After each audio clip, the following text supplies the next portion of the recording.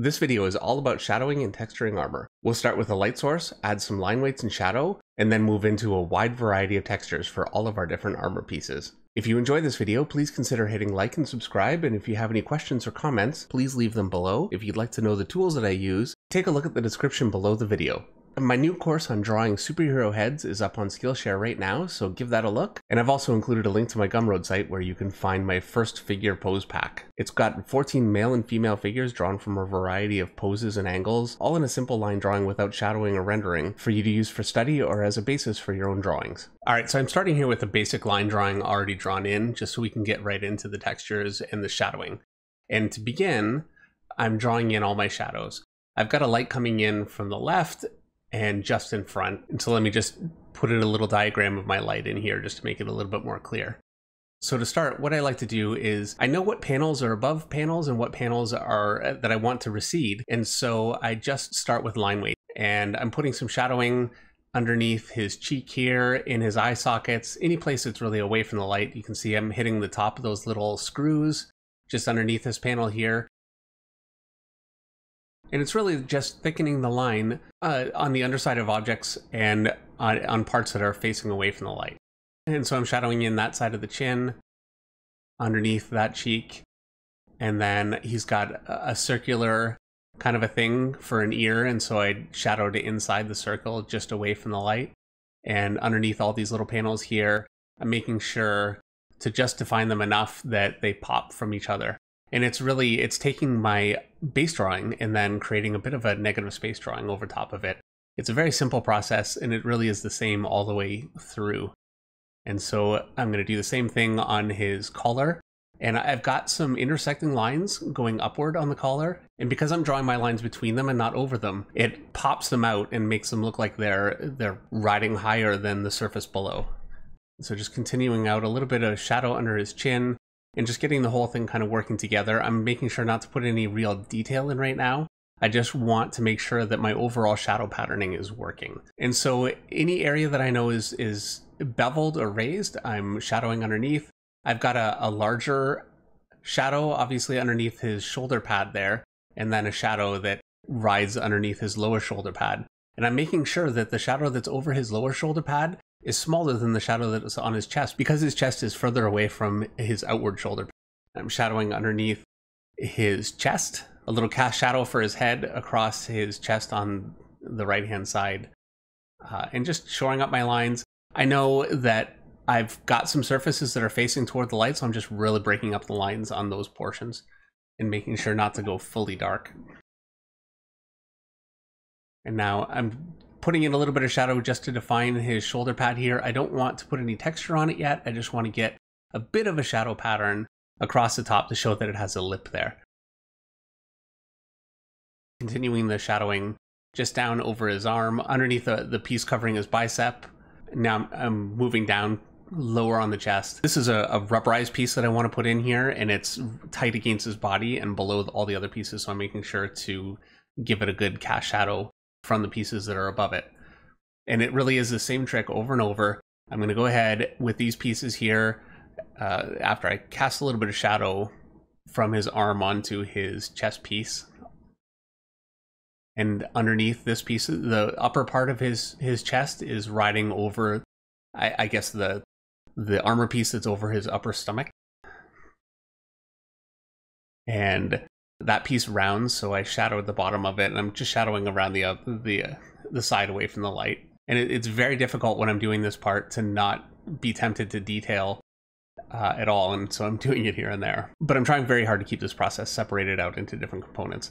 And so carrying out the same process, I want a bit of a lip there and a little bit of shadow there. I'm creating a bit of a lip there just by drawing in a thin line that creates a bit of a recess in there. So it's not just one piece buttered right up to the other. A little shadow underneath the circle. And just basically negative space drawing. It's really not negative space drawing because I've got my forms defined, but that's how I'm planning my shadowing. And so the shadow under his handpiece on the back of his hand gets longer between the knuckles because the knuckles are much closer to the piece. And so when something's further away from a piece of your shadowing, the shadow is going to be longer. When it's closer, the shadow is much shorter. And that's a really good thing to bear in mind when you want to layer a bunch of different things over top of each other and make it look really dimensional. I'm going to put a little shadow. I've got little raised pieces on the back of his hand, and so I just shadowed underneath them and on the side away from the light, a little bit heavy just to pop them a little bit more. I want this piece here to lip under, and so I just drew it dark. And now I've got a bunch of wires and cables for his leg, and so I'm just drawing shadows underneath them. I'm making sure he's got a piece overlaying the whole thing, and so the shadows between the pipes are going down much lower, and then they're rising up for the pipes, and that really adds to their dimensionality. Cast shadow from the top part of the knee to the bottom, and this whole part here is really the underpinning for making all of your textures really work. If you just draw textures on top of a line drawing with no line weight and no shadowing or anything, so much of texture is based on little recesses of light. It needs your overall lighting scheme in order for it to hold together and for it to work. And so now that we have all that in, I'm going to start actually doing some textures. And for the upper shoulder pad, I wanted to do something that's very rugged and damaged and like a heavy hand-pounded kind of iron sort of a look. And so to do that, I'm just putting in a lot of larger dark shapes, kind of squiggles. I'm making sure that when I draw my shapes, if I round outward, like here, I shadow underneath it, and it creates a look of a little bit of a divot of shadow. And just doing that everywhere gives it the illusion of a very rugged surface. It's very important too that I make sure that I have an overall lighting scheme that these are working within. So I do a little bit of back and forth and make sure that I'm going darker away from the light and then fading it out toward the light. And now for the bottom piece, I'm giving it a bit of a beveled ridge just to give it a little dimension. And I'm just going to make this shiny just by adding some quick little lines. And these are basically just reflections that are stretched across a flat surface. Now for the armor plates covering his bicep and tricep, I'm doing something that's actually very similar to, I guess, a stonework, where I'm just drawing cracks through it. I want it to look really, really weathered and beat up. But I also want to make sure that it looks like one cohesive piece. And so when I render over it, I'm making sure that the rendering gives it an overall rounding and that it holds it together. One thing that I really like about good rendering is that it can actually really define an overall piece as a piece instead of separate little pieces. And so a little bit more reflective lighting on the little centerpiece there. Now for the inside of his elbow, I want this to be a rubberized accordion kind of a material, and so I'm just going heavier with my lines, and then I'm putting just a little hit of shadow on the underside of those lines from where they come out from the shadow underneath the upper piece, and that really gives it the illusion of being a dimensional kind of rubberized piece. And I want this piece to be rubberized too, so I'm just going very dark with it, and then dark along the top too, because for a dark shiny material, you actually really see where the light is coming from exactly, and because it's coming kind of from the front too, you don't see it right along the top of the surface, you see it riding toward the top. Rendering around this little circle area here, and I'm making sure that all my render strokes are angling in toward the circle.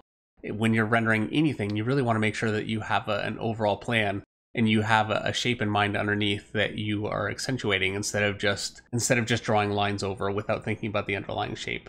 And so here I'm just going ahead and beveling my lines. It gives it really the illusion of some detail, and then just some small little details in there. And now I want this piece to look like a cloth strap, and so I'm just doing like a strapping kind of a texture that would be like something you'd see on a backpack, or maybe like a military belt.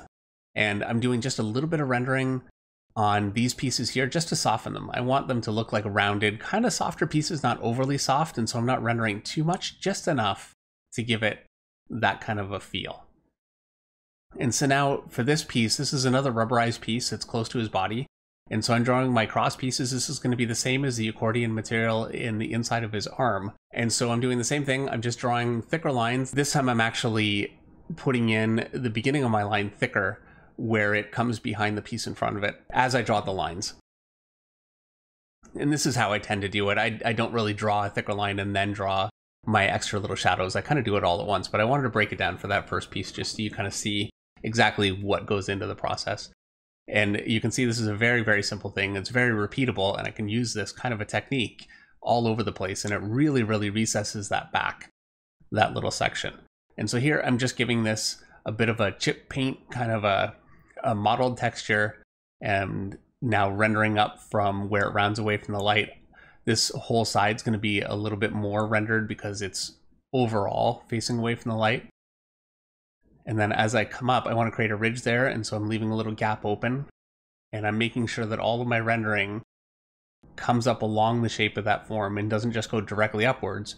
I could do that, but I really like to follow the underlying shape as much as I can when I'm doing my rendering. And just a few lines along the top of that form just to define and make it more clear that it's rounding up toward the light. It's not something that's necessary, but I think it can be fairly descriptive, making that leather just by darkening that little piece there. And now for this piece, I wanted to do one of my favorite patterns. This is something you can do on a garbage can, on all sorts of different things. And really all it is drawing a line downward, maybe broken up just a little bit. And on the side of the line that's facing away from the light, I put some little bumps of shadow. I'm lightening it as I go toward the light, darkening it as I go away, and then darkening again as I round away from the light on the closer side. And here we're going to do one more quick little pattern of kind of a rubberized material. And I'm combining shapes, and I'm using some line weights and breaking up my shadowing and allowing raised pieces below to ride higher in the shadow, and then the shadow to go deeper where those pieces aren't really pushes them out. And so now this is a texture that I use all over the place. This is a really effective one. I use it for leather. I can use this for metal, all sorts of things. And all it is just a very small squiggle that starts darker and it fades almost like rendering. And it really is just making sure to use larger shapes toward the bottom and then just getting a little smaller toward the top and rounding toward the light. It's a very simple thing and can be effective for so many different textures. A little more detail on his neck piece there. And just refining where some of those are in space by using a little bit of shadow. I'm doing a bit of like a gem kind of a thing here. So it's a reflective material, drawing some quick little lines through it to make it look reflective, and then just shoring up some of my line weights just to push it back underneath the chest. I decided to give him a little gem on his chest here. This is a dark gem. You can see there's a highlight up toward the light and then a little bounce light at the bottom. And I'm not drawing all the way to the edges of it because it's a bit of an anastrophic effect. And what that is light coming from the side of an object is going to be much brighter than light that you see directly pointing at an object. So you see side lights on things that are especially reflective. It seems a little complex, but it's actually a very simple thing to use in practice. Now for his chest, the chest is rounding, and so I'm running my quick reflective lines kind of crossways along where it rounds away from the light, and then rendering down out from it to give it the look of a reflected light from below. I don't have really reflected light in this picture aside from on objects that are especially shiny. Now I'm erasing out here because I want this to be reflective, so I can't have a shadow going all the way to the edge of my form, so I just erase that out so I could have a bit of a reflective light coming along his side. Another one of my favorite techniques is just simple circles like this along a form. I'm making sure to round the circles away from the form on the other side. And then I want the circles to look like cutouts, so I'm just putting a simple shadow away from the light on the top portion of the circles. On the further circles, the shadow takes up most of the space because you really don't see much light in there. And I'm just going ahead, some of these little bolt things here, I'm drawing some detail along the top of it, connecting them up and just creating patterns. And these sorts of patterns can be very realistic looking or very fake looking. And it all really comes down to your simple negative space, pushing things back just with little bits of shadow underneath. I wanted the underside of this ridge here to be darker, but I didn't want to go all the way dark with it. That's a choice I could have made. I just decided to use rendering. And now I want this portion here, it's a round away from the light, so I put a little bit of rendering there, and in order to compensate, I put a little extra rendering on the underside there just to make sure that it separates well. Another shiny portion on his head, this is the same as the gem that he has on his chest. I tried to go lighter with it and I didn't really like how it worked, so I darkened it in, and then I decided to make this whole part of the top of his head a darker metal. And so the same way that I did on some other pieces, I'm shadowing on both sides of the object and really showing exactly where the light's hitting it. It's taking a minute to render underneath the chin and round it away from the light, and then some extra little detailing and shadowing just to help define some of these small pieces. Some cracks on his face. I want it to look aged and like it's been weathered and been through a bit of battle. And he's got a reflective nose piece. And I'm drawing a rounding down the center of the nose piece, because the nose is a little bit rounded, and where it rounds away from the light, I want to give it an underlighting, a reflection from below, the same way that I did on the chest. It really is the same technique every single time. Same dark kind of material there, and you can see where the light's hitting that little piece. And I'm just going ahead and darkening in a bunch of this other stuff.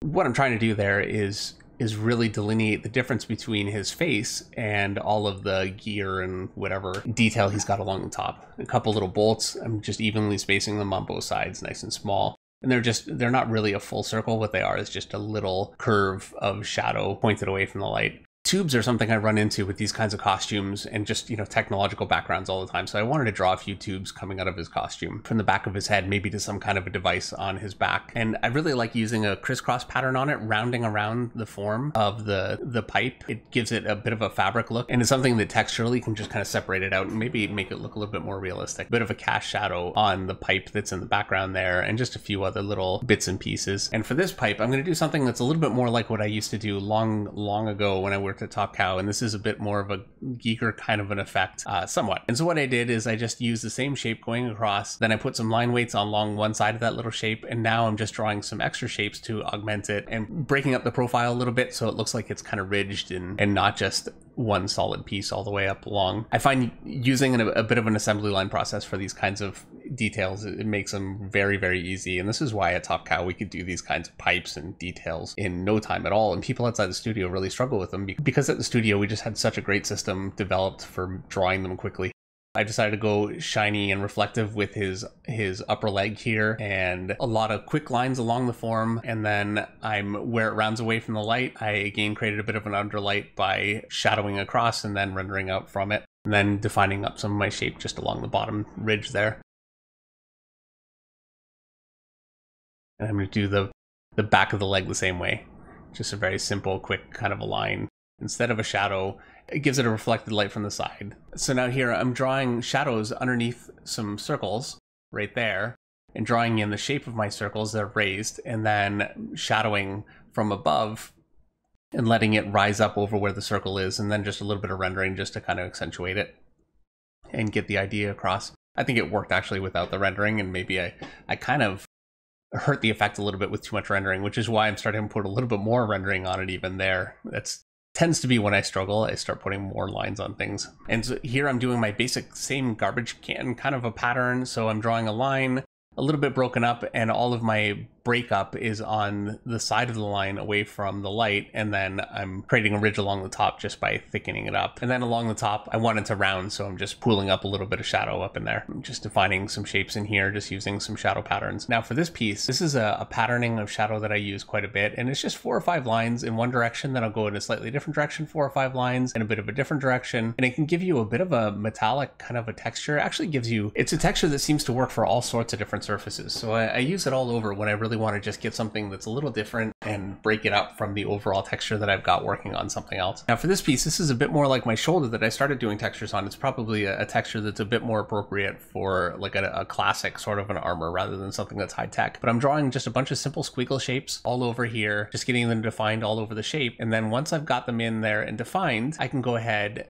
I'm drawing a bit of a ridge of shadow along the top, and I just start putting some shadows underneath the shapes and just bringing them out, defining them. It's actually very difficult to make a mess of this. I've done this at the end of very long deadlines, and it's a technique that really works. If you just draw in your simple squiggle shapes and then just go a little thicker and thinner with the lines, and bear in mind where your light is, so you go lighter where your light is and then darker and heavier where it isn't, you get a nice kind of a squiggle pattern that looks like it's some sort of an ornate design with very little work at all.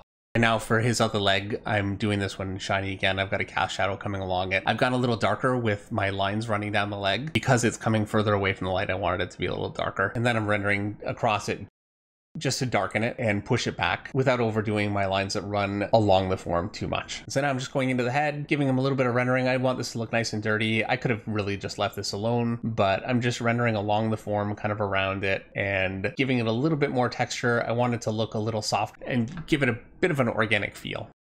All right, that's it for this one. Thank you so much for watching. Hopefully we'll see you Monday nights at 8 o'clock for our live stream, and I will see you in the next video.